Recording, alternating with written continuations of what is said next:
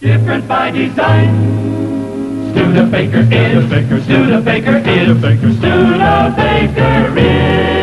Hey everyone, Kyle here again from the Studebaker National Museum. I'm actually joining you today from outside the bank vault where we actually store a few very special items from the museum's collection. Now, due to their value, we're not able to safely display these items at the museum, but I'm thrilled today to be able to share them with you. So the item in my hands here is exactly what it looks like. This is a solid gold book, or more accurately, booklet. It was given to John M. Studebaker, JM, by the citizens of South Bend and Mishawaka on the occasion of his 75th birthday in 1908. I'll open it for us to take a closer look. And it features engravings of both JM here on the inside cover, along with an illustration here of sort of an angel, along with an engraving of the Studebaker factory and the family's sort of shop and home here, blacksmith shop. So again, there's also an engraving of his wife, Mary, and on the inside here, I'll read it out loud for us. It says, "A token of esteem and appreciation of the public spirit and philanthropy of John Moeller Studebaker from the citizens of South Bend and Mishawaka, commemorating his 75th birthday, 1833 to 1908. Now, in 1908, the company, the Studebaker Brothers Manufacturing Company, had been in business for over 50 years and was among the largest vehicle makers in the world. Now, JM and his brothers, the rest of whom by this point had passed away, were wealthy businessmen and civic leaders who greatly contributed to the economic prosperity of the area. So this was a very generous gift to JM for his birthday. Now, if we look closer, there are actually several inlaid gemstones here, and I'll flip back. I believe this might be a diamond on the other page here. And we can also see back on the page with Mary's portrait, an engraving at the bottom with a name. We believe it says E.E. Codman. Now, this is Edwin Everett Codman, who was an American sculptor commissioned to create the artwork for this book.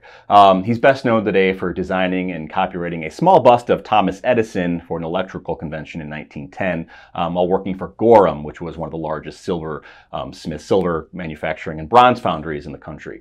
Now, in addition to the book, we also have two other items stored in our box here. Let me put this back carefully.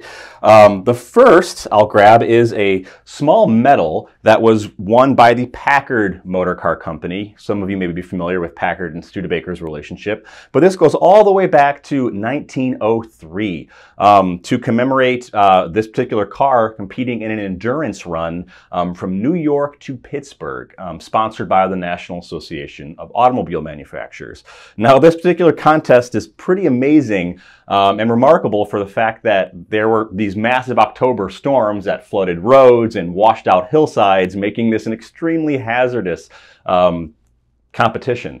And so they left New York, 34 cars, left New York. 25 actually finished this race and completed the 800 miles in 9 days in 1903. This is again, an early automobile race.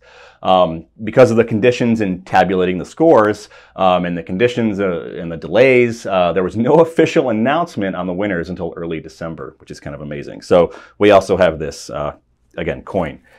The last thing I'd like to share with us here is a shadow box containing some samples of gold flakes and nuggets that were collected by John Moeller in California in the 1850s. Now, as some of you know, JM originally planned to dig for gold, right, like a 49er, but he ended up taking a job in sort of this boom town of Placerville, nicknamed Hangtown, with a blacksmith named H.L. Hines, since he had some experience working in his father's shop. He became pretty good at building wheelbarrows, actually. He earned the nickname Wheelbarrow Johnny. And he sold his wheelbarrows for $10 each, which, if you make enough, is a pretty considerable amount of money in the 1850s. And he was able to save a lot of that money, which he later invested back in his brother's blacksmith shop here in South Bend.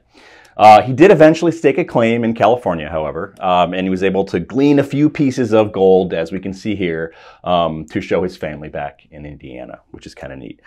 So the shadow box, the book, and the medal are truly amazing, beautiful pieces of our collection that we keep here. And I'm so glad to be able to share them with you today. And we hope you join us next time. We'll see you down the road. Different by design. Studebaker is. Studebaker is. Studebaker.